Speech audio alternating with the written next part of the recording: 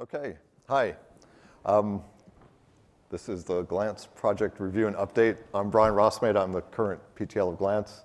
Hi, I'm Nikhil. I am the former PTL of Glance, and I'm co-presenting Brian with this Pike onwards project updates as well as some context so far. Okay, so take it away. All right, so what is Glance? What is Glance about? It's a code name for the images service within the OpenStack realm. So if you have been following project updates until today, you might have observed some changes within the Glance mission statement and so forth. But not since Okada. Not since Okada. So not that recently, but it's changed a little bit. It's changed a little bit, and what we have settled down or matured into a long-term vision for the project now is providing services and associated libraries like the Glance store as well as the client to be able to store, browse, distribute, share, and manage bootable disk images, as well as associated data and metadata that's not exactly metadata but like tags and other associated information. And this is most closely related to computing resources, but it could be potentially metadata definitions associated with non-computing resources that are neither Nova or Cinder or Ironic. So that's Glance in a gist. Moving forward, so just giving a little bit context on what we have done so far. So Glance is a pretty old project. We started in Baxter, and 6 years down the line, we have great adoption. Lots of clouds use it. I personally know some of the deployments that are using Glance standalone. So it's a project used just for storing virtual machine images and maintaining the image metadata. But a very good use case would be using with Nova and Ironic, and storing for storing the snapshot as well as bootable image data. So the good news about contributions to Glance is we get a lot of good number of contributors, and we had a good count of 55 for Okada, which was approximately the same for the older releases, and we are 34 and counting still for Pike. So yay. All right, thank you. All right, so I want to give the bad news about contributors. That's a picture from the PTG. So as you may know, the summits were split into the project team gatherings where design work's being done, and then what we're doing here is to try to gather feedback and understand what the use cases are so we can go back and code stuff. But the bad news is that we lost our team diverse affiliation tag in December 2016. So the team diverse affiliation tag is something that's put on by the technical committee to indicate the maturity of a project. And the idea is that a more mature product is going to have a more diverse team backing it. Oh, I don't know if that's the idea, but the idea is that it's better to have more diversity than less because it's a measure of project health. The Glance core reviewer team was really severely impacted by the OpenStack Innovation Center closing last month. So many people pictured there are not currently working on Glance right now, including me. So I'm unaffiliated, so if anyone needs a good Glance developer, please feel free to contact me at your earliest convenience. So just something about the contributors. As you probably know or may not, right? Each proposed change requires 2 approvals before it's merged into the code repository. So it's 2 approvals by members of the core reviewer team. So that means that a lot of people have to be looking at the code. It's a kind of standardly accepted thing in software engineering, that it takes longer to read and understand code than it does to write it. So just pointing out that the reviewing is an important part of OpenStack, and so in your capacity as some of you are operators, some of you are perhaps managers of development teams, right? It takes time not just for your contributors to write their code, but they need to be reviewing stuff also. And that's what makes the community go. And a lot of reviewing happens, which is what contributes to the stability of the code.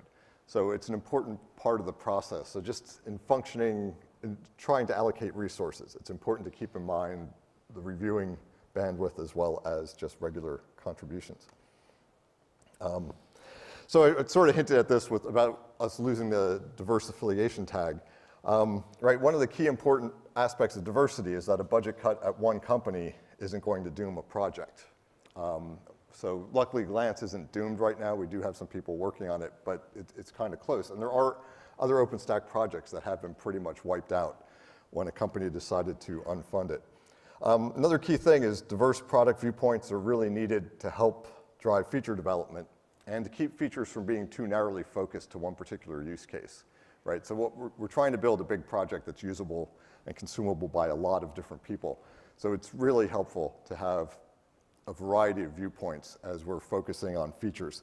And the other thing is, right, if you have developers who don't all report to the same boss, it's easy for them to be critical of design decisions or feature things that might not quite make sense in the big picture.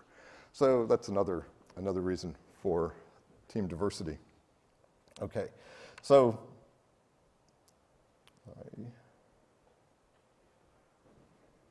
okay, no, that didn't go. Just click it. It is. Okay.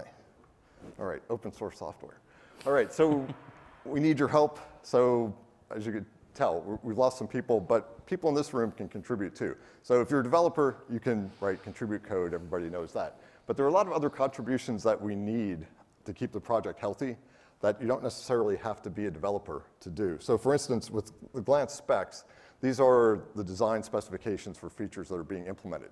So it's really helpful for people to review those, particularly people who consume the software and have an idea of what the feature might do or have an idea of what their use cases are, because it can help make the specs a lot better. So we really like more non-developers to take a look. Then documentation's another thing where the documentation's stored mostly in the code repository. As you're reading through the documentation, some of it's really good and some of it isn't. It would be nice to sort of raise the standard. So if you come across typos or you come across a paragraph that doesn't make a lot of sense or is confusing, you should feel free to put up a patch. And even if you don't have to be 100%, it's just like with the code. When people put in code, believe me, it's pointless to try to get it perfect and then submit your patch, because no matter what you do, somebody's going to have some kind of comment and ask you to make a revision.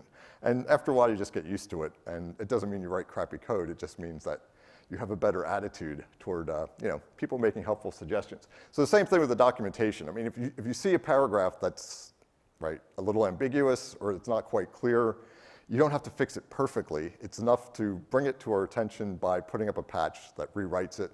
And then several other people will look at it. The documentation goes through the same process. You need 2 core reviewers to approve it.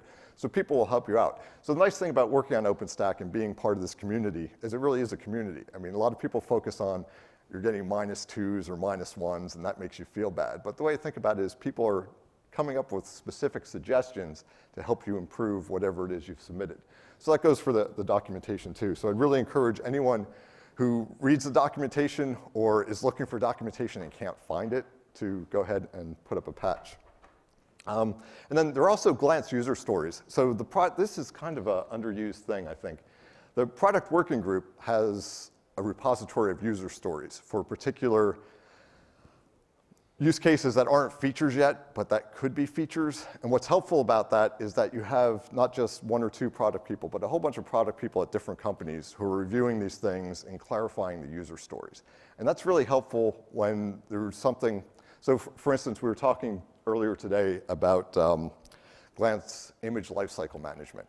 So there's a life cycle of images. You introduce a public image, you want your users to consume it, but then some security patches come out, so you want to you don't want to delete that image because people might still need it, but you sort of want to hide it away and encourage people to use a different image.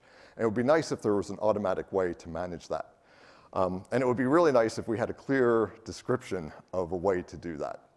captured enough use cases that we'd have something to implement. So that's another place where you can contribute. And it's just the same kind of thing. The user story is in the product working group repository. You just submit a patch, and it gets reviewed and then gets merged, just the same as code. And then finally, for developers in the room, we do have some specs that have been approved that are ready to go, but don't have anybody working on them yet. So you can browse the specs repository and feel free to pick them up. Either email us or ping us in IRC if you've got questions, and you can get working on that. So there's plenty of stuff to do. So just a little bit more on what we need help with.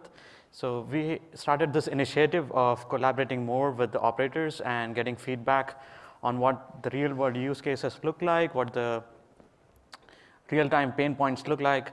And we have been getting some really good feedback through the virtual sessions and on-demand operator syncs and sessions like those. One of those sessions is, the good initiative by the summit this time is a forum discussion, which is a sort of a fishbowl room. If you have been to a previous summit, it's like a big room where lots of big collaboration could happen. So we have one right after this one, and we would love to get some feedback there. It's meeting room 103 and at 5:30 downstairs. So it's immediately following this session. Yeah. Okay, so what you're here for, the project update. All right, so this is what we're doing. So as you know, Okada was released back in February. We're working on Pike now. So I want to tell you what happened to Okada, some things to look for if you haven't deployed it yet. Feel free to give us feedback if you have deployed it and have something to say. So part of the reason why the summit was moved to this time instead of being at the same time as the release was people would have a chance to maybe deploy the release and give us some feedback on what to work on. So some things to look for. Key thing is image visibility changes. So prior to Okada, there were two visibilities for images in Glance. There was public and private. So the public images, the ability to make an image public is protected by policy. It's restricted by default to administrators. And the idea of a public image is that it's one that the cloud provider makes available to users to boot their VMs from. So it's supposed to have been tested, it's supposed to be a quality image, and possibly, and well, most likely, the cloud provider provides support for that. So if there's a problem with the image, you can complain and get that addressed. So in addition to that, there was the ability to share images in the V2 API that's been since I think Folsom, maybe? Yeah. Yeah, so Folsom or Grizzly, you've been able to share images in the V2 API, but the visibility was always private. So this posed kind of a problem because as you're looking at the visibility of an image, if it's private, you don't know if it's really private that nobody else other than you can see it, or whether it's been shared and other people can see it too. So that was the reason why we introduced the shared visibility. And then there was demand for a kind of, so image sharing in Glance, you need to know who you want to share the image with because you have to provide an identifier for that person. So that's not a big deal if you want to keep like a customer list or something if you're trying to run an image marketplace. But if you're an open source project and you just want to make an image available for people to use of some cool operating system or something, it's kind of a hassle to find out all these people and then constantly share the image with them. So with a community image, you can make the image available to everyone in the cloud. Now that's also protected by policy because it could be abused. But the other interesting thing about community images is that they don't show up in the default image list. So it's basically an anti-spam provision. So if you want to find community images, you have to discover them by making an appropriate API call. So all that stuff's in the documentation. A quick introduction to it's in the API reference that's listed here if you want to take a look. And then associated with the visibility changes are the actual community image sharing themselves. So it's like I said, it's protected by policy, just like publicizing an image. So the default is that it's on so that any end user can create a community image. So be aware of that if you're a deployer so that you can change that if you don't like that setting. So like I said, it was a feature that had been asked for, and we delivered. And the other big thing that happened in Okada was we made some things. So the first two are things that you can see in either the image response or the way you deal with the API. This last thing was behind the scenes. So we've changed the way database migrations happen in Glance. So previously we were using a technology called SQL Alchemy Migrate, and now we're using a technology called Alembic. And it's just, the reason we've made the change is it's going to allow us to do zero downtime database upgrades, which is nice for people who want to do complete rolling upgrades with no downtime. Now, in the Okada release, we've made the change to Alembic. We've rewritten the database migration scripts, but the zero downtime migrations are not supported. They're experimental because we don't, well, what we're working on in Pike is to get real-time testing in the gate to make sure the upgrades work seamlessly. But we're pretty sure it works, so encourage people to try it out. That's a link to the Glance documentation that explains the database management. I guess the only thing that's visible, not to users, but to operators, is that the identifiers for each migration has changed. So previously they were just a numeral, and now it's a combination of the release name and a numeral. But that's all explained in the documentation, so please take a look. And like I was saying earlier, if you find something ambiguous or something unclear, please put up a patch or let us know in some other way that there's something we could fix. Okay.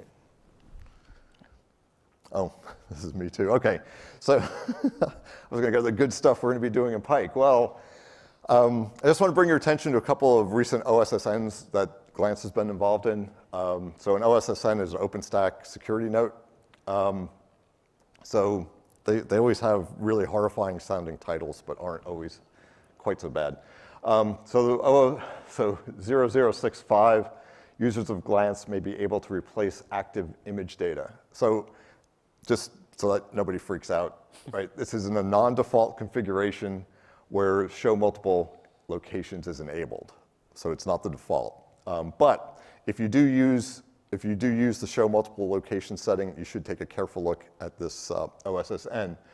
Now, I do want to stress that the checksum of the image can't be changed. So even if someone is able to use the exploit, which is described in the OSSN, so you can read it there, even if they swap out the data, the checksum cannot be changed. So a consumer who's actually checking the checksum would detect it and know that there was a problem with the image. But consumers who aren't so careful could be fooled, possibly.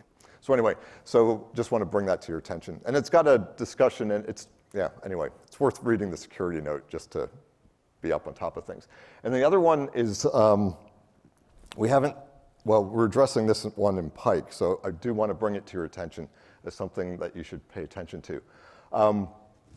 Basically, so when you do an image create in Glance, you can specify a UUID. And what will happen is that Glance will apply that UUID if it's not currently in use. But if it is being used, it'll reject the request, and you have to either supply a new one, or you just do probably most people just do the default image create and let Glance assign you a random UUID. But since you have the ability to do that, you can, right, here's how the attack would work, right? You would observe the set of public images that some deployer has and note their UUIDs. And as I was saying earlier, there's an image lifecycle with most clouds where somebody takes an image out of circulation. So if it's taken out of circulation by somebody deleting it, right, you still can't reuse that UUID because the way Glance works is we do soft deletes. So even though the image is deleted, its UUID is still present in the images table. And so since there's a constraint, the database is going to reject it if you try to reuse it. But as people are using clouds, images are created, images are deleted, tables get bigger and bigger, and eventually people want to purge the database. And in fact, Glance provides a tool called Glance Manage that allows you to conveniently purge the database. So what I'm saying is, don't use that tool unless you know exactly what your situation is. Because if you do purge the database, then those soft deleted UUIDs disappear, and it's possible to reuse a UUID, right? So in order to make this attack actually happen, you have several things have to be the case, and the attacker would have to be in a position to flood the database with a bunch of images and then delete them to the extent that, right, you would be forced to purge the database. And he would have to do that in a situation where you didn't notice that this dude was creating all these images and deleting them also. So it's, anyway, it's an actual attack. It could happen. I guess I shouldn't say it's not very likely, because now that everybody knows how to do it, you could give it a shot. But anyway, the main point is don't use glance manage. What we're going to do is fix this in Pike. And our proposal is this. And I want to float this out there because we've thought of several ways to do this. I mean, the whole point of, right, having a database purge is that you eventually want to compress these tables because they'll just get bigger and bigger. But at the same time, we need to track all the UUIDs. And so you can see these are competing constraints. So actually, Erno came up with this idea. So I should say, this is Erno, one of our Glance core reviewers. What we're going to do is not modify the glance purge so that in the main images table, any of the images that were public when they were deleted will not have their UUID removed. So they'll remain as soft deleted images. And then that way, it'll be impossible for somebody to reuse the UUID of a public image. So we're thinking that'll be good because the percentage of public images is small relative to the total number of images in a cloud, I believe. That's my hypothesis. So, oh, okay. Images need to be revealed to accommodate all fixes from upstream. We reveal images every week, every public image. So we have more public images than private images. Okay. Okay. So that's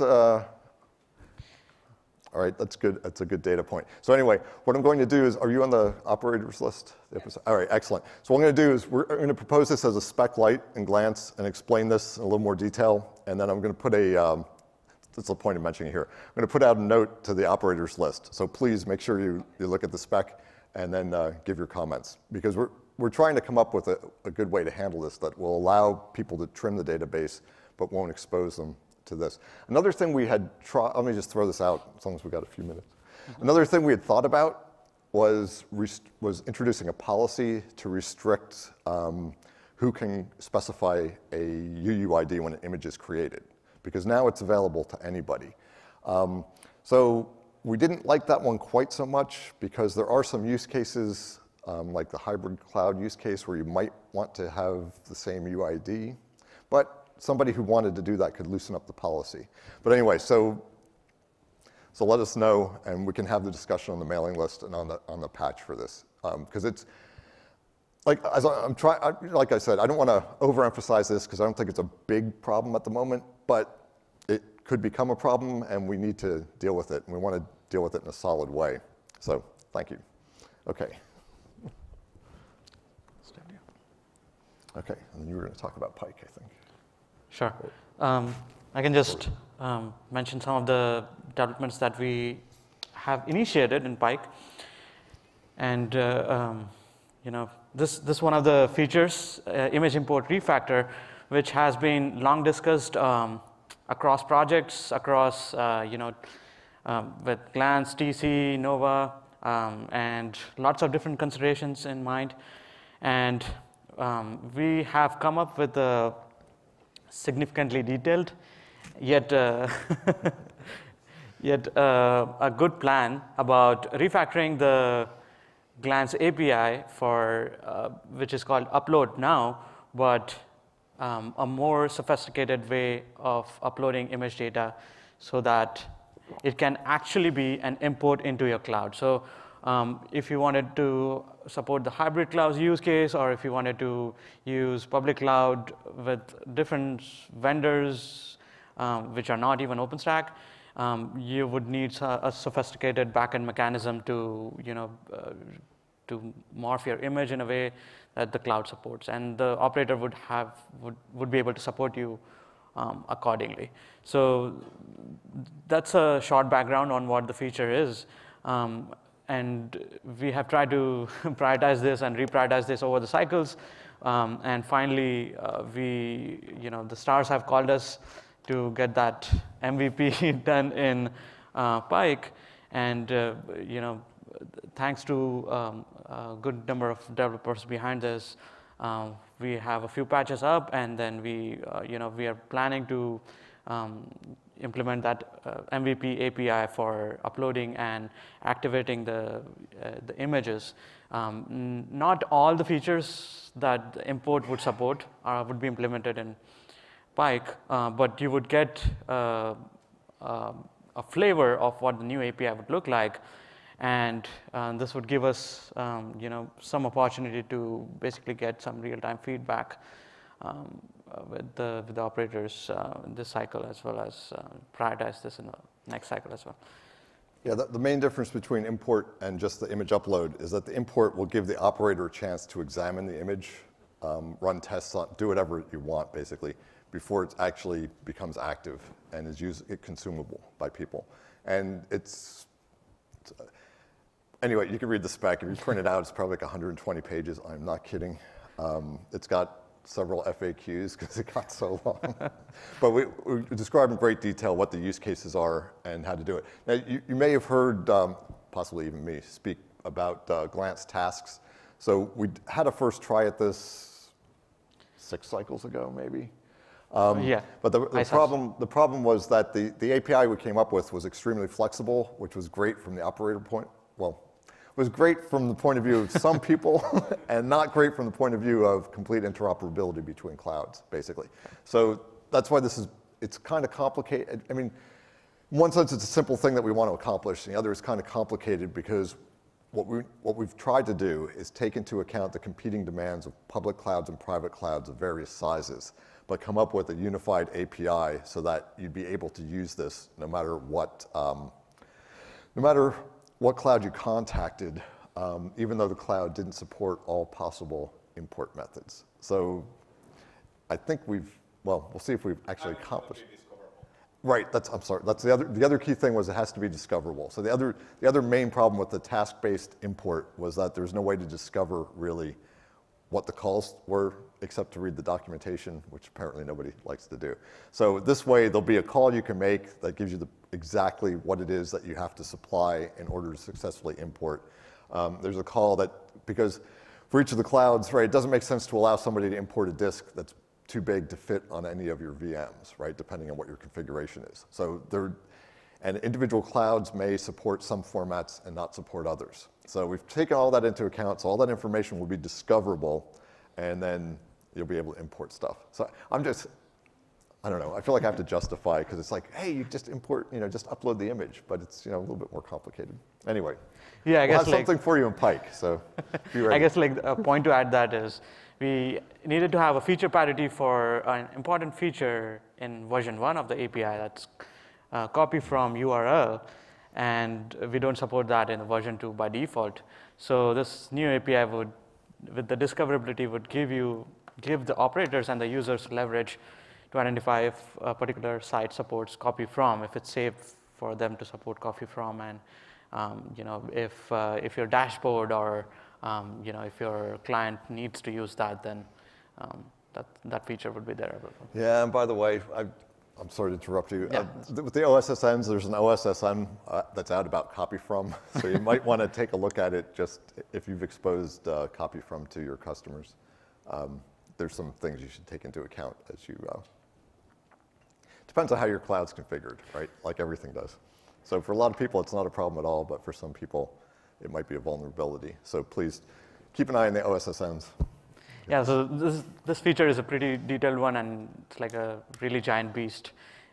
So as an operator, I would really recommend you guys to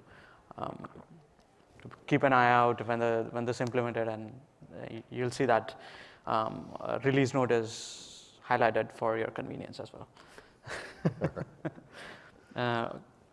You can talk about the community goals. So the other thing, so we have 2 other things. We're trying to accomplish the community goals for Pike.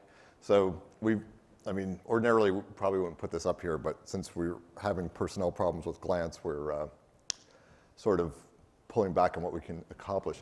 So the community goals were Python 3.5 support. So again, end users aren't going to see anything from this except that, right, it'll be nice for operators so that you can actually use Glance if you're running Python 3.5. It won't have to run 2.7 anymore. And then the control plane and API endpoint deployment via Whiskey. We're just going to make sure that Glance can be run as a Whiskey application. And the idea behind that is just that there are some servers that are very much optimized for this kind of thing. So we might as well, some people want to take advantage of that. So it looked like for a while that wasn't going to go, but Matt Trenish isn't here, is he? But we had a volunteer to pick this up. So I think we're actually going to be able to get it done in Pike too. So something to look forward to. Okay.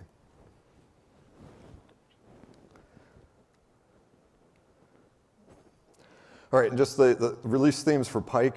So scalability and resiliency. I mean, the feedback we've been getting is that Glance is operating pretty well, so we don't want to mess with it too much. So it's not that we don't care about that stuff. It's just isn't a focus right now.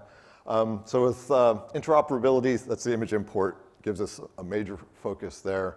And then security is associated with image import also, because it gives you a way to screen images before you let them loose. And then with modularity, since we're refactoring the image import process, and then manageability, I guess that's part of it too. Yeah, I guess like it's like a little bit of overlap with the rolling upgrades story, right. and then Right.